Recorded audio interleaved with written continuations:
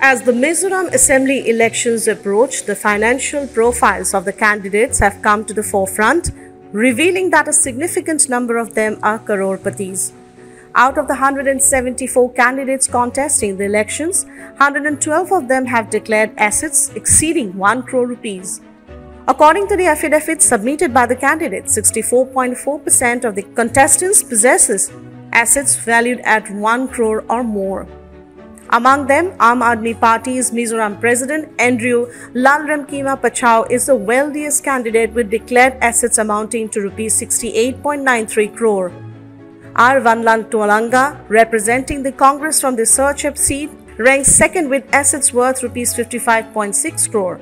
H. Ginzalala, running from the Zoram People's Movement, holds the third position with declared assets totaling of Rs 36.9 crore. Meanwhile, MNF President and Chief Minister Lalremkima is the wealthiest among the presidents of the 5 contesting political parties, boasting assets worth Rs 5 crore.